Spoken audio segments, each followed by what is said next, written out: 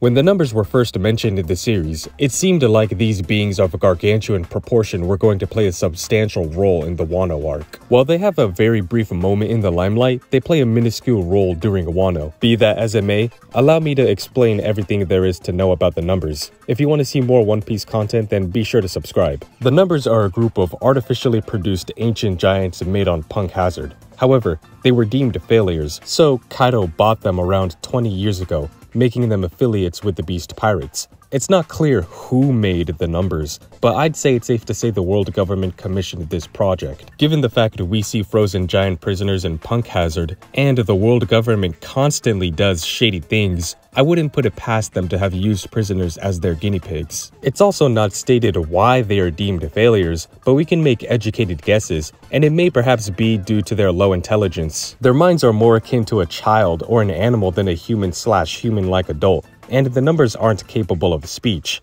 The numbers are capable of laughing, and each of their laughs became their names, since each of them is unique and distinct. Going from 1 to 10, their names are Inbi, Fuga, Zanki, Jaki, Goki, Roki, Nangi, Hacha, Kunyun, and Juki. All of the numbers' names contain the kanji for the number they are associated with. Zanki, Jaki, Goki, Roki, Nangi, and Juki also have the kanji for Oni in their names as well.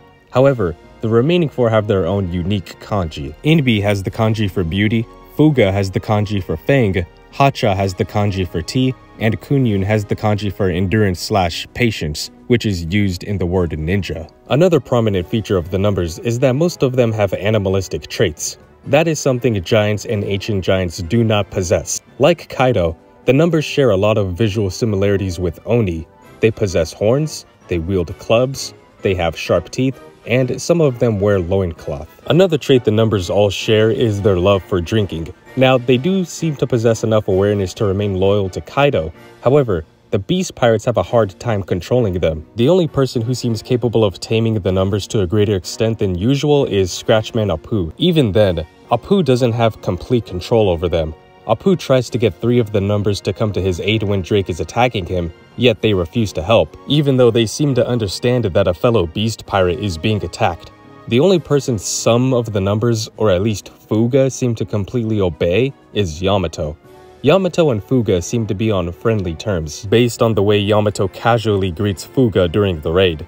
Yamato gives Fuga specific instructions to take the key from Roki, operate the lever to open the gate, and hold Roki down. Fuga simply rammed Roki, breaking through the gate, and he did hold down Roki as commanded. So the numbers do seem like they understand what someone is telling them as long as it's not too complicated. So when the numbers cause collateral damage, or when they didn't aid Apu against Drake, it doesn't seem like it's not because they didn't understand, but simply because they don't care. Because of their enormous size, the numbers are capable of effortlessly defeating regular-sized humans, and together they can lay waste to countless cities. But it is stated by Apu that the numbers' combat abilities are diminished while they are intoxicated. Now, the numbers are compared to oars in terms of size and strength by other characters, but they're not really that powerful when compared to characters around the Tobiropo's level or above. Luffy, Frankie, Brook, Drake, and Yamato all defeated a member of the numbers with relative ease. If anything, the numbers kind of act as a gauge to show how far the Straw Hats have progressed in terms of power.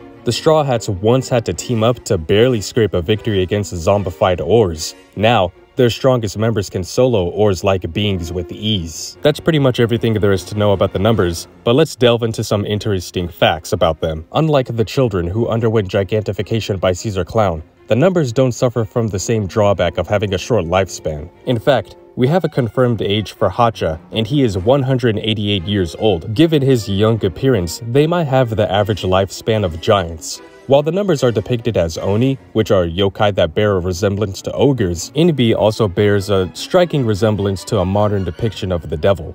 Whenever we see the numbers as they're drinking or after they finished drinking, they are drunk.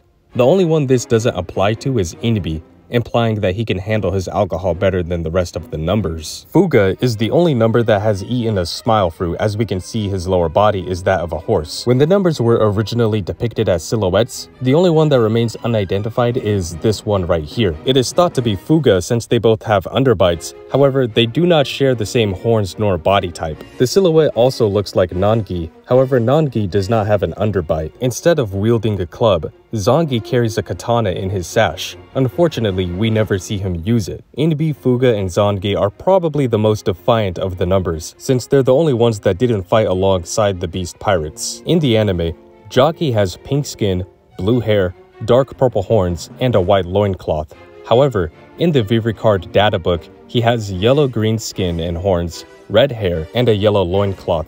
It's not really clear who defeated Nangi in the manga, but the anime expands upon this by having him defeated by the mink Shishilion. In the manga, when Queen is doing his roll call, Hacha, Goki, and Kunyon respond. We know this based off of their laughs, but the anime replaced Hacha and Kunyon with Jaki and Juki. If I had to guess, I'd say the anime wanted to portray how fearsome the numbers are, and using the most monstrous looking ones makes the most sense if that's what they were going for, instead of using the ones that look the most human. Anyways, that's gonna do it for the video. Please subscribe if you enjoyed, and if you got something in One Piece you'd like me to explain next, then leave a comment below. Anyways, I'll catch you in the next one. Later.